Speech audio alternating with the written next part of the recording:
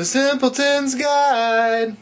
Hello, and welcome to The Simpleton's Guide, because simple is better. Today we'll be talking about author and environmentalist icon Rachel Carson. For most of her career, Carson was a biologist with the U.S. Fish and Wildlife Service, but she's best known for her popular 1962 book, Silent Spring.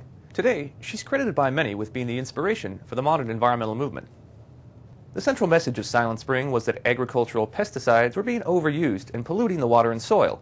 The title refers to what she saw as our possible future, a landscape so laden with the toxic byproducts of modern agriculture that entire species of wildlife, like migrating songbirds, would end up dying out. She especially singled out the pesticide DDT for criticism. While Carson did have a legitimate point about the overuse of pesticides, the campaign against the use of DDT started by her book went on to have a devastating impact that she couldn't possibly have foreseen. As it turns out, DDT has two important but very different uses. First, as a broadly deployed pesticide on farm fields to kill pests that eat crops, and second, as a narrowly targeted insecticide used around homes and buildings to kill disease-carrying insects, like the mosquitoes that transmit malaria.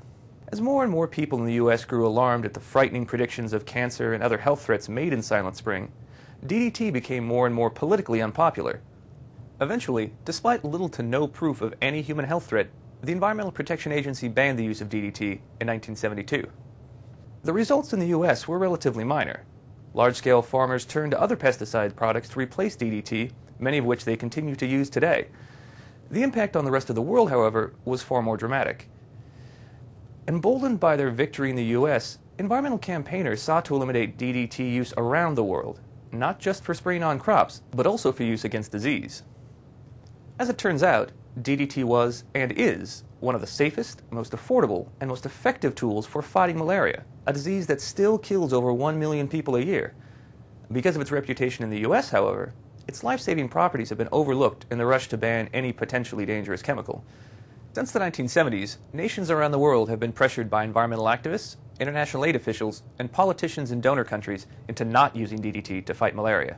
Public health experts have estimated that abandoning DDT in favor of more expensive, less reliable alternatives has contributed to the deaths of millions of people across the world, with a particularly heavy death toll in the poorest, least developed countries.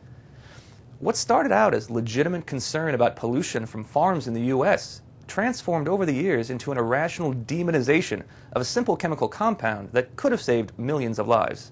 Fortunately, there is some hope. Official opinion has started to turn, with the World Health Organization recently endorsing the narrow, limited use of DDT to fight malaria. Coupled with an array of other pesticides and barriers like screens and bed nets, the reintroduction of DDT should soon start saving lives around the world. The Rachel Carson legacy and the DDT story offer us an important lesson. Even the best of intentions can go awry when we let our emotions get the better of us.